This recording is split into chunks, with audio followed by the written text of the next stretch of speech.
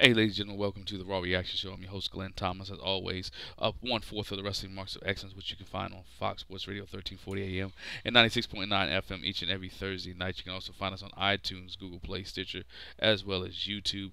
Make sure you hit that subscribe button. Make sure you hit that bell notification so you never miss any of our shows, whether it's a SmackDown review show, whether it's like this show, the Raw Reaction Show, or whether it's our review of pay-per-views, wrestling events, WWE Network specials, whatever the case may be. Make sure you hit the subscribe button.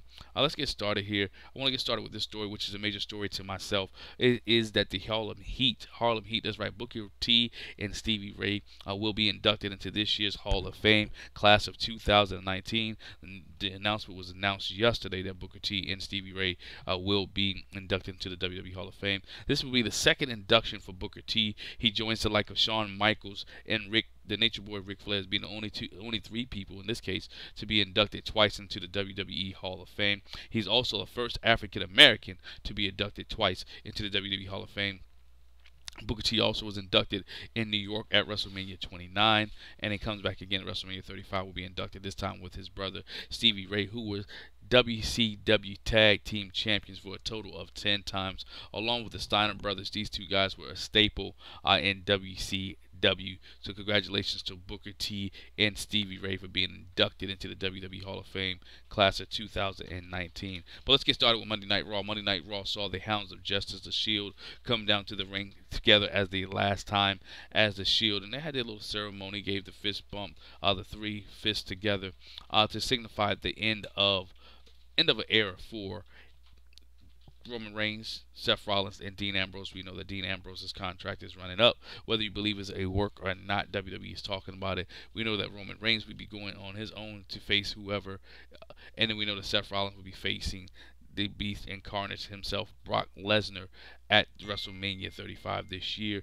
But they opened the segment up talking about how it was good to wrestle against each other once again, and then went their separate ways. And then Paul Heyman comes down to the ring and talks about the Beast and Seth Rollins and how they would tangle each other at WrestleMania 35. The crowd starts slaying, slay the Beast.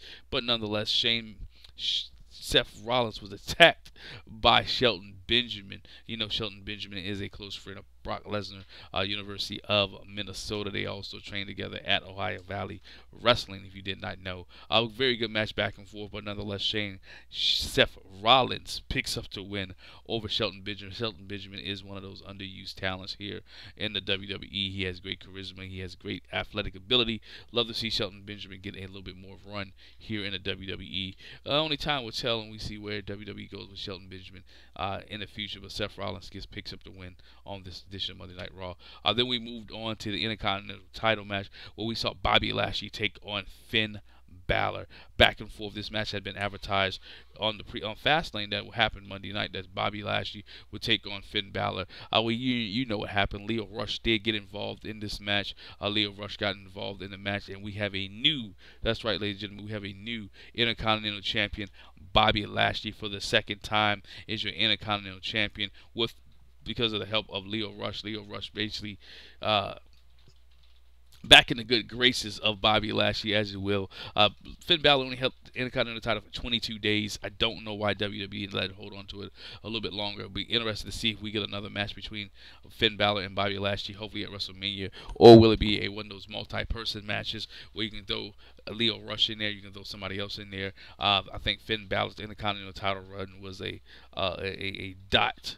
In the grand scheme of things, he should have had a longer run. Maybe this is setting him up for something later, as he may be able to take on Finn Balor be able to take on Seth Rollins if Seth Rollins go ahead and defeat Brock Lesnar. Maybe this is propelling Finn Balor to another level. But nonetheless, 22 days as the Intercontinental Champion, Bobby Lashley picks up the title once again to have his second run as the Intercontinental Champion with the help of Leo Rush. Only time will tell where this match goes further on in the grand scheme of things for WWE and WrestleMania. Then we moved on to what I thought was one of the better segments of the night. Good to see Dana Brooke back on WWE television. How she comes out and tells Ronda Rousey how she loves WWE and how WWE is basically her life, and how dare Ronda crap on WWE. How dare Ronda talks about the WWE universe. And you know what happened if you were a wrestling fan. Dana Brooke caught the beat down by Ronda Rousey, the women's champion, who gave Dana Brooke the beating of her life on this Monday Night Raw, where security had to get involved, separate those two. But good to see WWE giving Dana Brooke something and building Ronda Rousey up as a major heel as we move into WrestleMania. 20 some days left before WrestleMania, and Ronda Rousey stock is increasing as a heel. Lover or hater, her heel turn was tremendous. If you don't like it, comment below. What are your thoughts on the heel turn of Ronda Rousey and how she's doing in her role as a heel? I think she's a natural heel, in my opinion. No more smiling, no more Mr. Nice Guy. I would like to see her. I'm big on attire. There's no reason to wear the Rowdy Piper gear anymore. I know that he was a heel for those who out there say, oh, Roddy Piper was a heel too. But hey, let her dress her own way and do her own thing as a heel. I think Ronda Rousey is a good heel, and only time will tell. See where she goes from here. But then we went on to Ricochet and Aleister Black taking on Chad Gable and Bobby Roode. Once again, your typical tag team match here. But the thing wasn't the match itself; was the after effect of the match, where the Revival attacks Aleister Black and Ricochet and lays him out. That's right, the Revival gets some retribution on Monday Night Raw. The Revival will go into WrestleMania as your Raw Tag Team Champions. The Revival probably will have a multi-tag team title match with Aleister Black, AOP, maybe the Revival, Chad Gable, and Bobby Roode. That's where it's going. I don't see Aleister Black and Ricochet getting a one-on-one match with with the Revival. I see this being some kind of multiplayer match, multi-tag team match. Only time will tell as we go down the road. But it was good to see the Revival come up on Monday Night Raw over Ricochet and Aleister Black.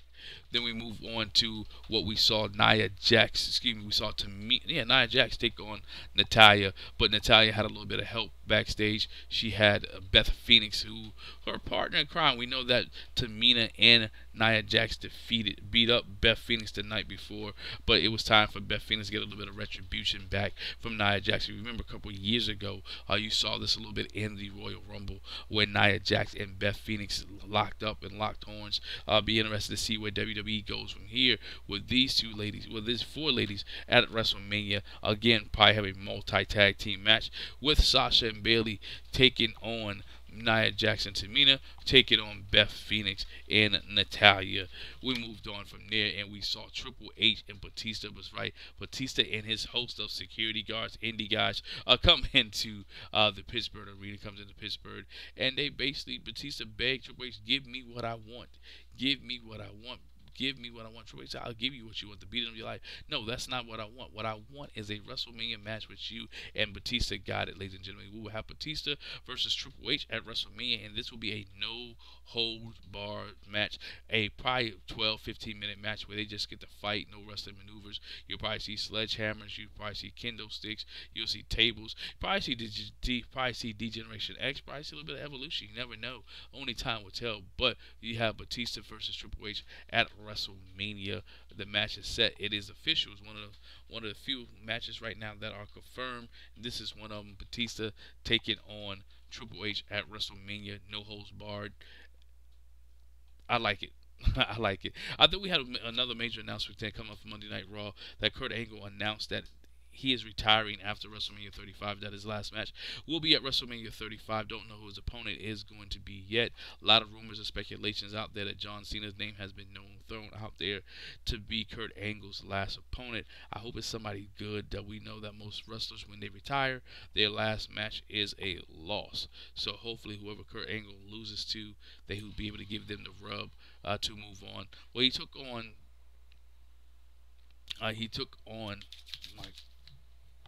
he had a match on Monday Night Raw from Pittsburgh.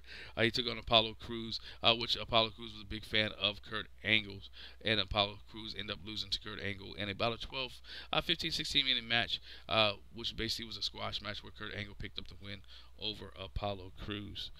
Then we moved on to what I thought was one of the better segments, and Drew McIntyre reestablishing himself as a major player in the WWE. Drew McIntyre attacked Roman Reigns as he was getting ready to face Baron Corbin, and he hit him with a Claymore kick. Actually hit with several Claymore kicks, which caused Roman Reigns to have what I would call a concussion, to be a little woozy, could not be able to stand straight. He just beat the living piss out of Roman Reigns. Good to see that Roman Reigns was able to take some of the physicality that Drew McIntyre brought to the ring, and he brought it to Roman Reigns. Seth Rollins came out and told the big dog, "Look, come on, let's go." The doctors came out and helped the big dog in the back. He didn't want to go, wanted to be strong, wanted to be tough, but yet we'll see maybe down the line. This is setting up Roman Reigns versus Drew McIntyre at WrestleMania, which I think will be a good match, be a very good match there. But my heart is telling me this may be a tag team match. They may not be ready for Roman Reigns to be in an individual match yet, because Drew McIntyre was not finished there. Dean Ambrose wanted to avenge his brother, so he took on Drew McIntyre in a Falls Count Anywhere match, and this match went everywhere. It went in the concession stand, it went on the announcer's booth, it went to the ramp, and Drew McIntyre from pillar to post destroyed Dean Ambrose, and he picked up the win. So that's how I say it may be a triple, it may be a tag team match, but Drew McIntyre really established himself to be a major player in this Monday Night Raw, in this road to WrestleMania. Let me know your thoughts on Drew McIntyre. Let me know your thoughts on Dean Ambrose, who for a person who's leaving the company is getting a lot of love from the WWE. He's getting a lot of love from the WWE. They're making a lot of announcements about Dean Ambrose leaving, not keeping it a little secret. Maybe they're breaking down the fourth wall and not trying to insult the wrestling community or the wrestling fans that know that Dean Ambrose's contract is up after WrestleMania, and he as of right now, as far as we know, does not want to renew it. This Monday Night Raw, I have to give it a thumbs up. I thought the Monday Night Raw was interesting. I thought the Monday Night Raw kept my attention throughout. It had some segments that I could care less about. Don't need to see Braun Strowman defeat or beat up or tear apart or flip over or turn around another car. Don't need to see that. Don't need to see Noah Jose with green braids in his hair looking like the male version of Naomi. Don't need to see that as well. But besides those parts of the show, I thought the road to WrestleMania, first Monday Night Raw officially to the road to WrestleMania, was pretty darn good, and I think WWE has much more in store for us for the next 3 weeks as we lead up to WrestleMania. Hey, leave your thoughts and comments below. Always subscribe, hit the bell notification, and never miss any of our shows. Once again, the Raw Reaction Show or the SmackDown Review Show or any of our shows after pay-per-views. Make sure you join us this Thursday night as we talk more on WWE, more on AEW, more on professional wrestling. Ladies and gentlemen, you're listening to us here on Fox Sports Radio 1340 AM, 96.9 FM. Also, if you're not confirmed, consider yourself denied. End of story.